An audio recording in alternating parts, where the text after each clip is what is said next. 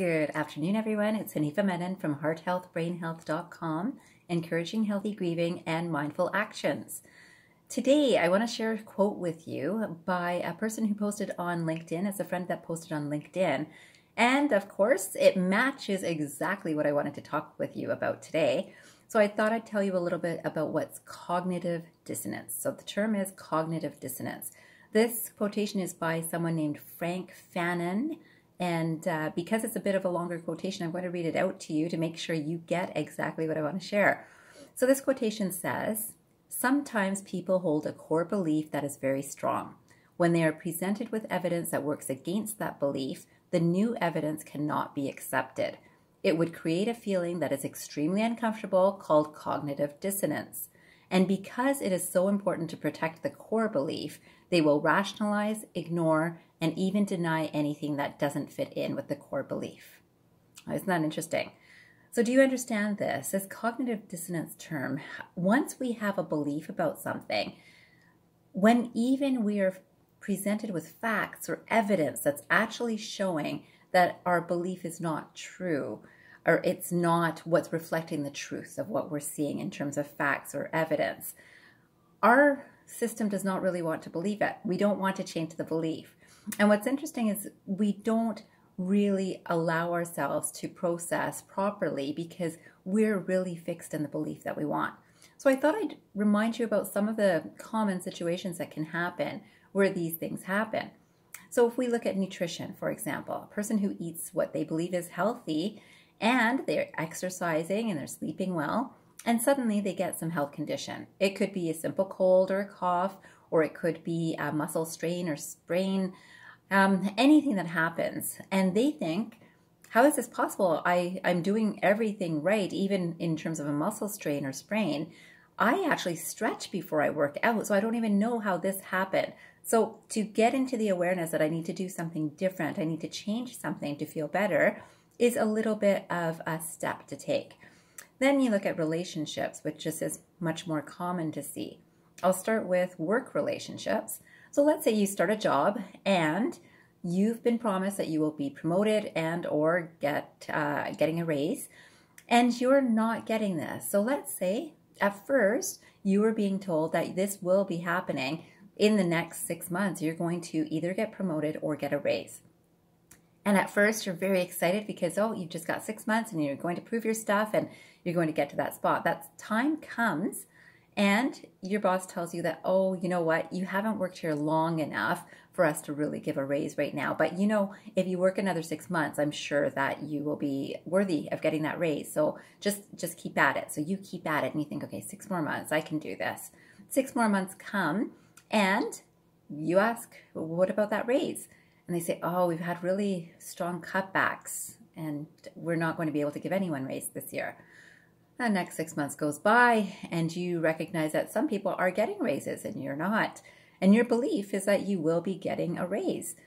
So you're thinking, I wonder what's going on. And now suddenly COVID time comes up. And the boss says that, yeah, we can't give a raise now. It's COVID time. And you think, but other people are getting raises.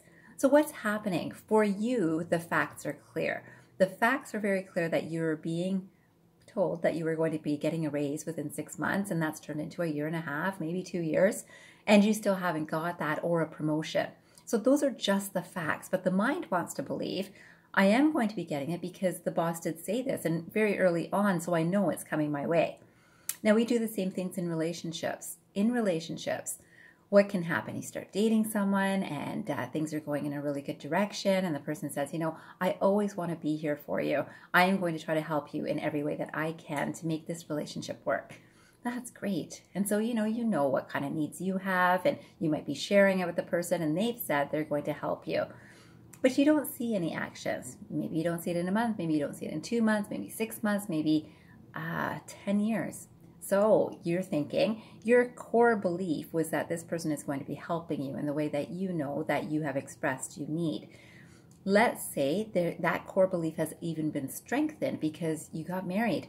You got married, and that means in your belief that once you're married, then it's a whole different level. Then definitely whatever you've said is going to come through in actions, and the actions aren't there. So what happens in that time? there is such a resistance, I'm going to say, to the actual understanding of the information that's gained. So in terms of the facts that you're being presented with, the evidence that you're being presented with, that something's not changing, even though you believe it will change. Again, I think most of us know that, a few weeks can turn into months, can turn into years, and things cannot change. So the biggest change to make in these times is that restructuring of your own mind, of understanding the facts for what they are. What you choose to do with them. Do I need to make a change, whether in the job, in the relationship, in my nutrition, for my health, any of these areas? Do I need to make a change? Am I ready to make a change? Am I accepting? That's where you're starting, right? Am I accepting that a change is needed in this time? And that's very important to be aware of. Now, most of you, excuse me, most of you also know that I'm very much into energy work right now. So with all of the clients that I work with energy work. And in energy work, I like to talk about the two parts of the human, which is going to be the human form, and then there's going to be the higher consciousness within ourselves. So some people call it the soul, some people call it God consciousness, some people call it universal energy. Whatever term that people put onto it, I like to distinguish these two sides. And I want to come back to cognitive dissonance. And I'm going to tell you that in cognitive dissonance, that's the medical terminology. And from a spiritual perspective, we can think about misalignment between the body and soul. So the mind body, I'll say, is going to be one, and that's going to be the human form. And then there's the soul. And I want you to know that the soul always knows the truth. It knows and accepts the truth, and it's okay with the truth, however it comes. The mind body might resist the truth. So when that is happening, that's going to be a cognitive dissonance time. And when the mind body comes to a place of at least acceptance, it becomes more in alignment with the soul. When that acceptance happens, good things start flowing through. There's clarity that starts coming about the directions or the steps needed to be taken. They're not always easy steps, but they can be. So if your belief is that I can make sure I am seeing that there is an easy way to do this, or we can have a different sort of not easy time where the mind can say this is not going to be easy. And yes, you might make the changes that you choose to make or need to make, and you will fight it every step of the way, so there will be resistance with it, even though you are making changes. I like for people to encourage easy changes in their own systems or lives. And again, change is not so easy for most people, but in the recognition of the first step of acceptance, it makes things a lot easier. So today, I would love for you to think about, are there areas in your life that have some cognitive dissonance? And remember that most people are aware of some areas, and many people don't really discuss them, whether in their own minds. They might complain about them in their own minds. They might be repeating them in their own minds. They might be ruminating over them, but they're not really taking conscious steps to change or to go with the flow of change that's being directed.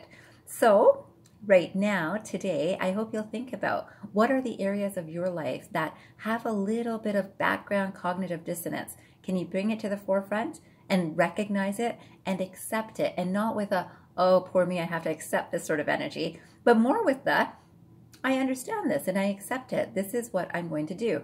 That is empowering. That's where I'd like you to be, and I hope you choose to be there. And that's where I'll leave you today, and I hope you have a wonderful weekend ahead. And remember, transform your mind and transform your life. Have a great day, everyone.